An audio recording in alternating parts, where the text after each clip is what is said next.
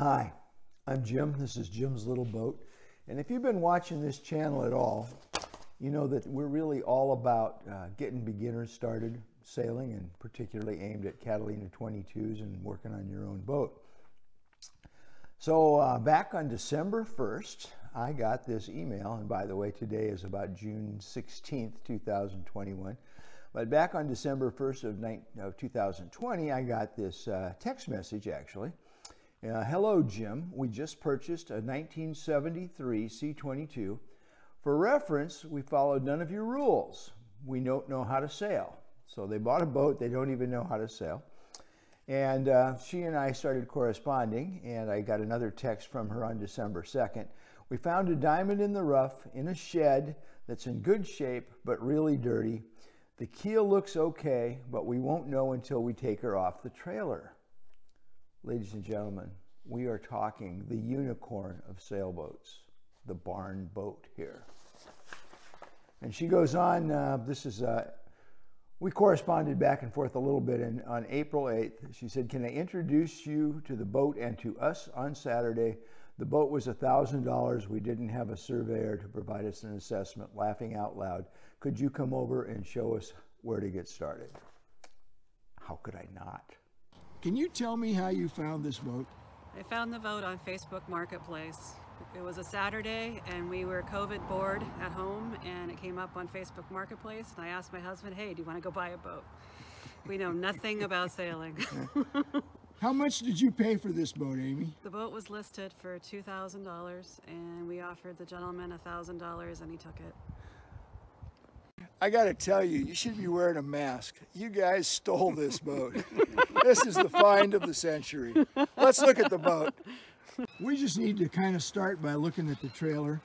This is without a doubt the nicest single axle trailer I've ever seen on one of these boats. Notice it's all galvanized. There's a little walkway so you can walk down the center line of the trailer and hardly get your feet wet while you're doing a launch. Check out the fenders with the steps. Look at those galvanized wheels, my God. With the boat off the trailer, you can see what a unique and interesting trailer this is. I love the centering piece. Of course, it's broken down there in the bottom right corner, but they'll probably fix that. It's just a little torn out piece of aluminum right there. So I'm sure Andy can fix that. He's quite handy with metal. Got this long centering board, and it rests on those two rubber steps, and you've got that catwalk to walk the boat back into the water. With a little luck, you wouldn't even have to get your feet very wet, and you can stay off a slippery ramp. Pretty cool trailer. It is an older boat, so it doesn't have a hatch. Somebody's retrofitted it with a fan. It's got the pulpit, of course, but no lifelines. We get down here and look at the keel. Look at that. The original keel, hardly any damage at all, and what luck. Andy's got the ability to pop that keel out of there and fix it himself. Nice pair of winches and no aft rail. Very serviceable outboard mount. Needs a little help here. Well, as we said earlier, this is the find of finds, a barn boat. This boat is so original, it's even got the original pump out the toilet model, which of course is illegal nowadays and also inconvenient, but what a find. So, it's a great boat and very clean. Nothing wrong with this boat anywhere.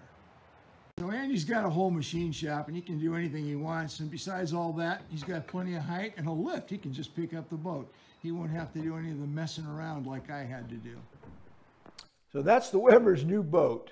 What a find. I offered them $2,500 on the spot for the trailer, and they laughed.